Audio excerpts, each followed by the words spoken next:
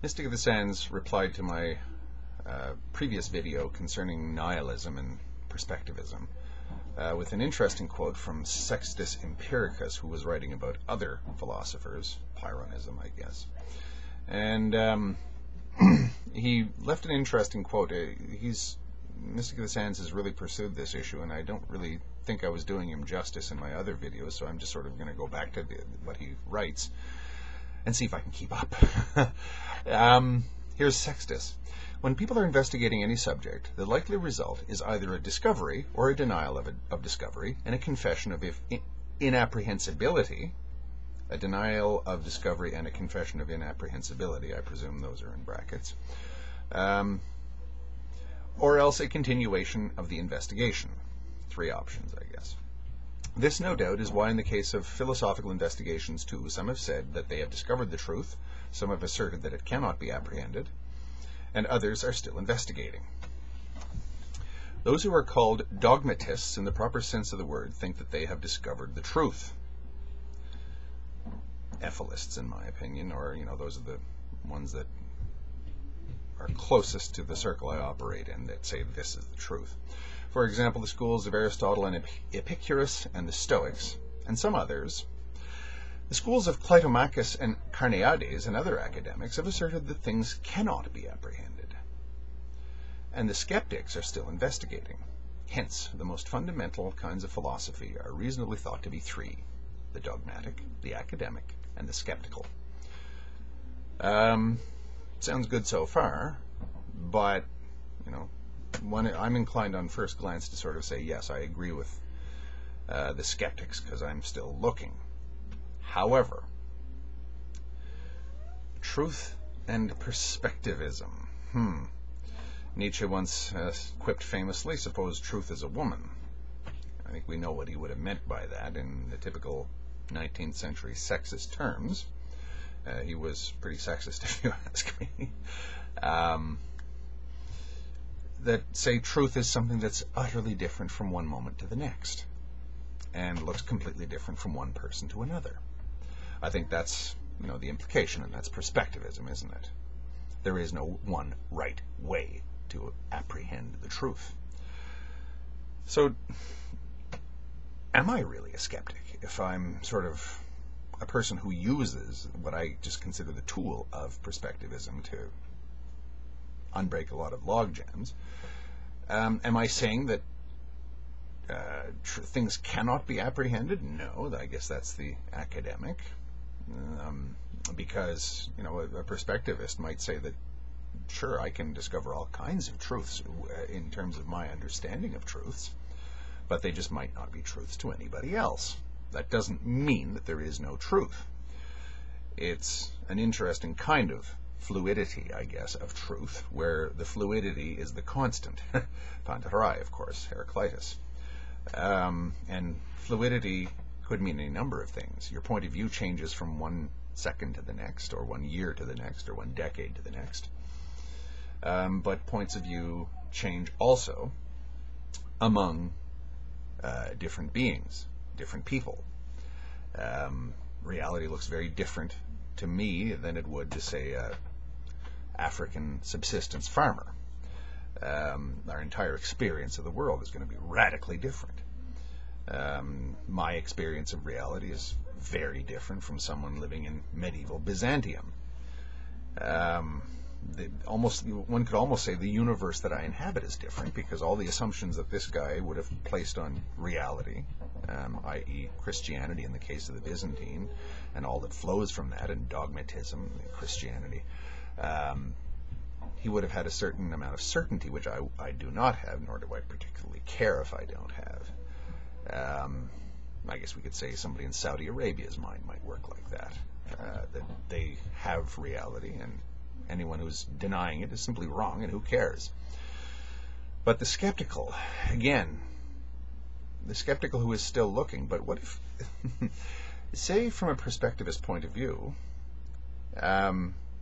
you've said that there's essentially an infinite number of ways to perceive just about anything. That's not really a denial of truth. It's not a denial of reality, and it's certainly not a denial of truth. It's just truth in and of itself is by nature affected by the perspective, by what is perceiving things. And now, still looking would assume that you think that you're going to find an absolute truth at the end of the rainbow here. As I go, the longer I look, eventually I'll find something. Well, what if you're looking at reality itself from a perspectivist point of view? There is no conclusive reality, but there's an infinite number of contextual realities.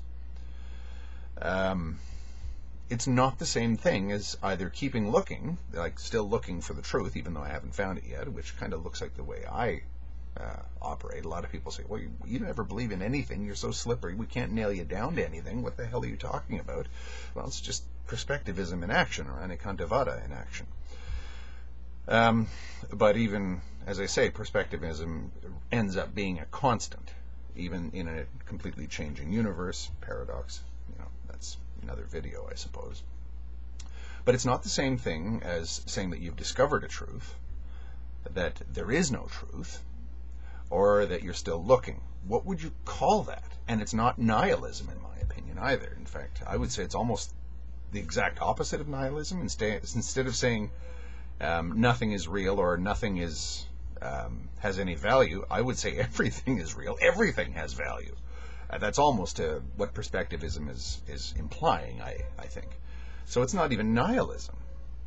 It's a sort of a tool or a point of view. Perspectivism really is, unfortunately, another point of view. It's a point of view, I guess, that says that it's not so much that things can't be apprehended or that they can. It's just that there are so many ways in which things can be apprehended, and thus it's very difficult to know when you've actually apprehended the truth, even if you have. How would you, let's say that in some strange flash of insight, a perspectivist found the ultimate reality in the universe. Well, in order for him or her to discover this ultimate reality, this building block of everything, it would have to be perceived. But the problem is, perspectivism says that there's a gazillion different ways to perceive everything. So how would you perceive the truth when it can be perceived from infinite perspectives? How could you be the correct how could your view of the ultimate truth be the correct one from the right perspective in a perspectivist context? That doesn't even, to me, boggle the mind in so much as it just sort of opens things up. It sort of says, don't worry, truth might be out there. You may even discover it. You just might not be able to cleave to that discovery in the way you can cleave to other discoveries. You can't relate to it in the same way that you can relate to other discoveries or other truths or whatever you want, facts, whatever you want to call those. Because first of all, everyone is biased. Secondly, you change your own perspective from one second to the next, whether you like it or not. So you may be perceiving the absolute truth in one sense in 1 second, then you're perceiving the absolute truth completely differently, but also the absolute truth, it's still the absolute truth, a second later. Again, I don't find that mind-boggling. It's in fact, in many ways, it's the certainty that a lot of people seem to sort of look for in vain in what I'm saying. What doesn't change in all this?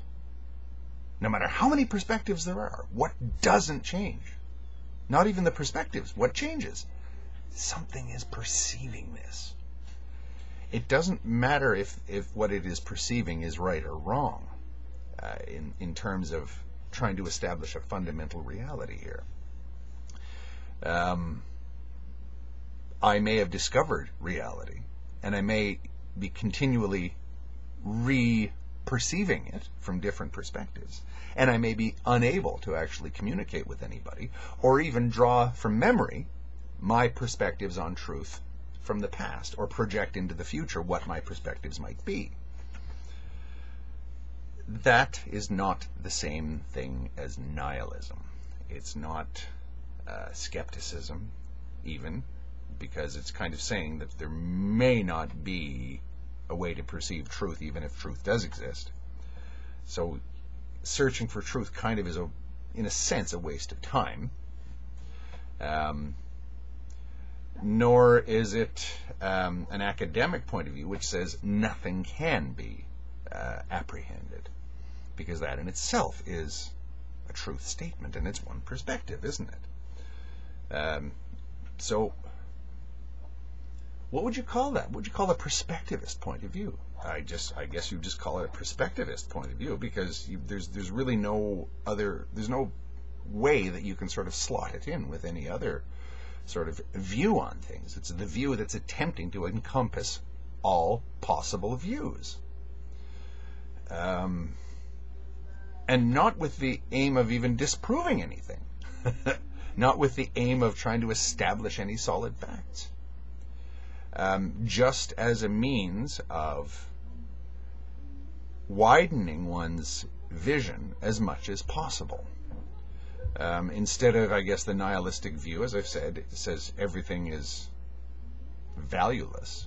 The perspectivist point of view almost says that everything has value, as I said before. And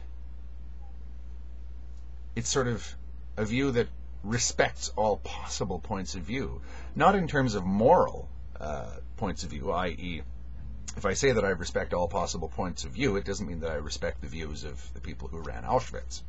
What I'm saying is, the perspective has to be taken into consideration of that person. It's not that I'm saying that that person is right. What I'm saying is that perspective exists and is part of the overall picture of the perceptions of reality. That everything that presumably has life does. Everything that is conscious perceives. So it's not nihilism. It's not solipsism either, because it would just say solipsism is simply one of many perspectives, one of possibly an infinite number of perspectives. So yeah, that's just one paragraph of his previous video. This video has turned into a bit of a ramble, I'm afraid, and I've lost my train of thought a couple of times. But the whole idea of nihilism, solipsism, and perspectivism, I think those three kind of fit together neatly in kind of a compare and contrast sort of schema. Can really get your mind going, especially if you engage in anything like, circumspective, like meditation or whatever, like I do, when you can sort of try and force yourself, or not force yourself, but get yourself to think about certain concepts for extended periods of time.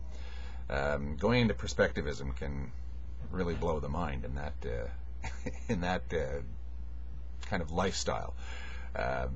And I meditate a lot, and when I do, oftentimes it is basically perspectivism applied to just about everything. And again, you just sort of, ideas of true and false and identity and everything start to really fall apart at that point. But again, it's not so frightening.